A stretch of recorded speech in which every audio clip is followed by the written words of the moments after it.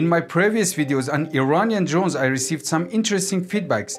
Many who are not familiar with Iran or its military projects were saying that Iran learned how to make military drones after capturing some American-made drones in recent decade and reverse engineering it. Well, that's amazing, guys, and I'm glad to tell you that the Iranian drone program goes back to 3 or 4 decades ago. Actually, Iran was one of the first countries after US in Vietnam War to use surveillance and combat drones in a full-fledged war. From the 1980s to the present, Iran has continuously advanced its military UAV program, seeking to improve its fleet's intelligence, surveillance, and reconnaissance capabilities, and to feel UAVs able to carry out airstrikes.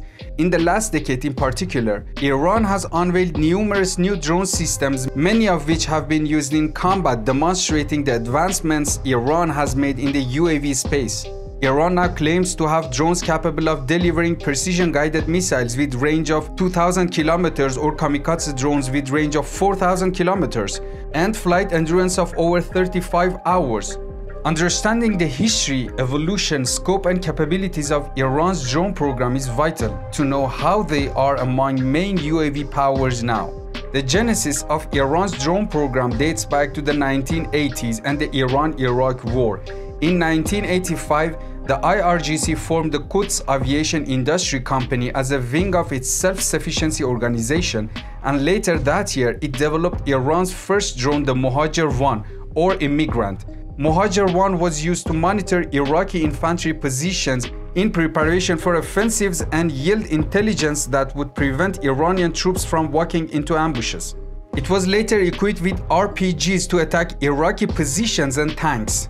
Before we go any further, if you are still watching, it means that you like this video and you will probably like other videos on my channel, so don't hesitate to subscribe and also to share your opinion. Beginning in the 1990s, Iran developed several new variants of the Mohajer, with later iterations boasting increased range and flight endurance.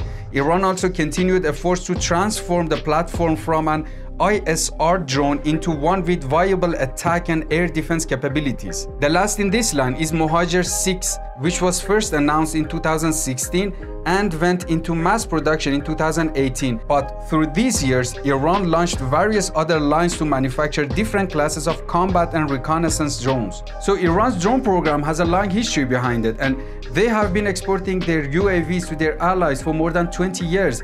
These drones have become more popular in recent decades because they have been engaged in a number of wars and battles.